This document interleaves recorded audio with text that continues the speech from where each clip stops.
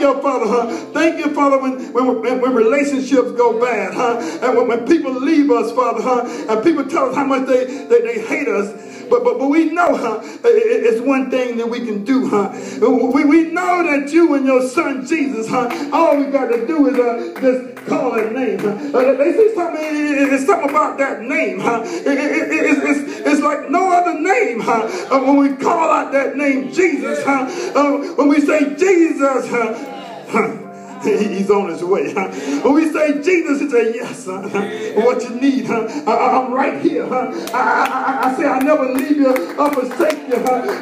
Whatever you need, I'm right here. I'm closer than a brother. I'm better than a mother. I'll teach you what your father didn't taught you. I'll teach you how to love. I'll teach you how to walk. I'll teach you how to walk straight, not turning to the left or turning to the right, but going straight way. Thank you, Father. You know, somebody was telling me that I was talking to someone this morning, and they were saying, you know, why you like this son over that son? I love all my sons. I love all my sons very much. But the one who's following Jesus, the one who's following the way I'm following, I can't help but love them a little more, because I love my Father more than all. The one that's up in heaven, the one who gives me strength to walk every day. But if my son's on earth is following him and doing his will, I just got to feel a little better. I got to feel a little happier. I know some of them say that they're going to walk that way. I know some of them say, hey, I'm saved now. Daddy, I'm saved. I'm saved, but you know, you only say it in a convenient manner. You're not following the God. You're not giving your all to him. Thank you, Father. Thank you, Father. I know that the ones that are saved, when they need some help, when things go bad, when you can't talk to nobody about what's going on, but when things get so personal, you don't want to tell another man, but you can call on that name. You can call that name Jesus, and he's going to be right there. He's going to be right there. You ain't got to worry about nothing. You're going to feel better already, Thank you, Father. Thank you, Father, for giving us strength. Thank you, Father, for just giving us life, and giving us more abundantly, Thank you, Father, for sending your son down on this earth, that he might get hung on a tree, like a common criminal just for us, Thank you, Father, how you turn your head on him, that he might be made sin for us, I know we don't deserve it, Father, but we thank you, Father. We praise you, because it's you, It's nobody like you, You say, come to me while I'm near, because it might be too late later on. Thank you, Father. Thank you, Father. Thank you, Father, for your love. Thank you, Father. We praise you, Father. We worship you, Father. We give you all the glory. As we ask in Jesus' name, amen.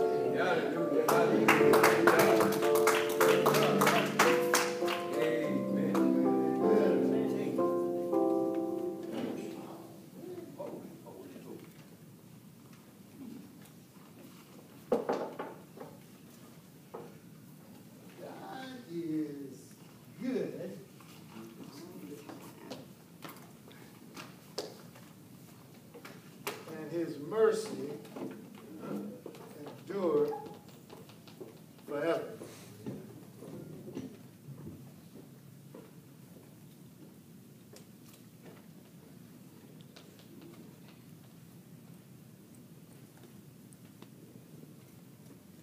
All right, Kayla, come up and read something for me. Come on, real quick. Just a few verses. I won't mess with you no more today, all right? But you didn't listen to me when I told you not to go outside, so I'm making you read. Genesis 1:1 and first and the second verse. Just, you got it? To you? Yep. Yep. In the beginning, God created the heavens and the earth. The earth was without form and void, and darkness was on the face of the deep, and the Spirit of God was hovering over the face of the water. All right. Thank you. Amen.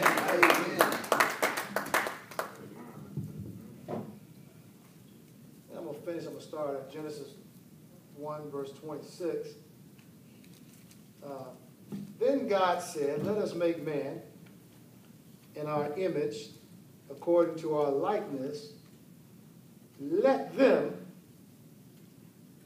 have dominion over the fish of the sea, over the birds of the air, and over the cattle, over all the earth, and over every creeping thing that creeps on the earth. So God created man in his own image. In the image of God, he created him. Male and female, he created them. Then God blessed them, and God said to them, be fruitful and multiply, fill the earth and subdue it. Have dominion over the fish of the sea, over the birds of the air, and over every living thing that moves on the earth. I want to talk to you today about the original intent of God that his sons rule this earth. God's intent was for man, and when I say man, I'm not talking, I want y'all to think in spiritual terms. I'm not talking about masculinity here or femininity here. I'm talking about God's creation, the human creation. And so when I say man, I'm saying men and women. So when God created the earth, God created man to rule, reign, control, administer, manage the earth. So God created a perfect place, and he put perfect people here to run this perfect place.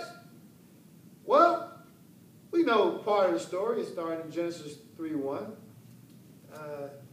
There was a serpent named Satan. Genesis 3:1. I'll read a little bit of it, maybe down to verse 7. Now the serpent was more cunning than any beast of the field which the Lord God had made.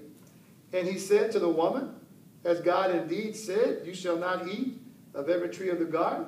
And the woman said to the serpent, we may eat the fruit of the trees of the garden, but of the fruit of the tree which is in the midst of the garden, God has said, you shall not eat it, nor shall you touch it, lest you die. Then the serpent said to the woman, you will not surely die, for God knows that in the day you eat of it, your eyes will be opened, and you will be like God, knowing good and evil. So when the woman saw that the tree was good for food, that it was pleasant to the eyes, and a tree desirable to make one wise, so she believed the devil, not God, she took of its fruit and ate.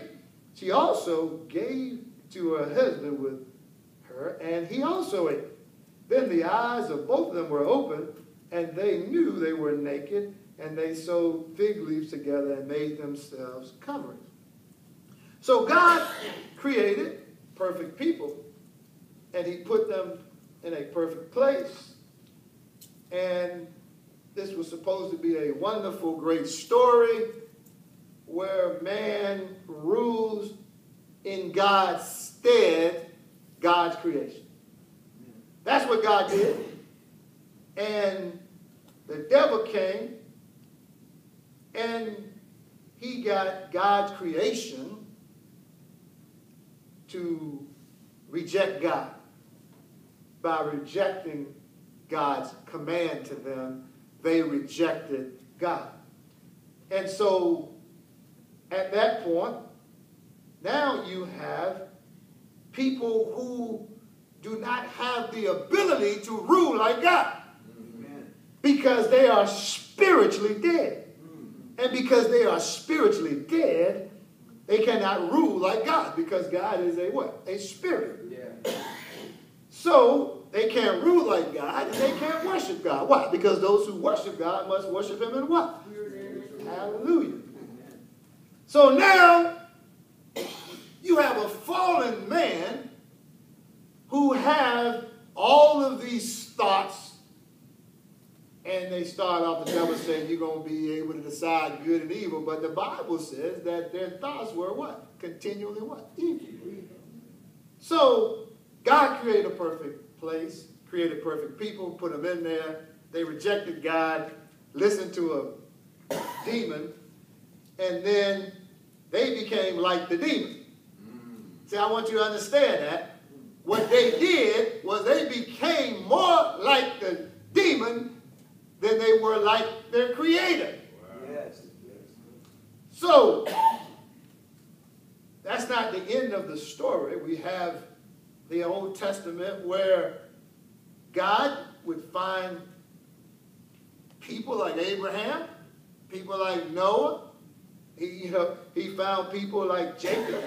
He found people like Moses and Joshua. And God was with them. And they ruled. And they reigned. And they had the Spirit of God on them. And they were able to administer the earth and manage the earth and manage the kingdom that they were a part of in a manner which God wanted them to. In fact, one of God's favorite students was David. And even though we saw that David had plenty of problems, God still loved him. God stayed with him. God didn't leave him. God didn't abandon him because God understood something. God understood that every descendant of Adam was going to have what? Problems. Because Adam was created in the image of God, but man was born in the image of what? Adam. Not just the Adam that God created, but the fallen Adam. So, God had a plan. And God's plan didn't start when the devil did what he did. God's plan started before the foundation of the world. Amen. So God knew that he was going to create perfect people. He knew that he was going to create a perfect place. He knew that the devil was going to come in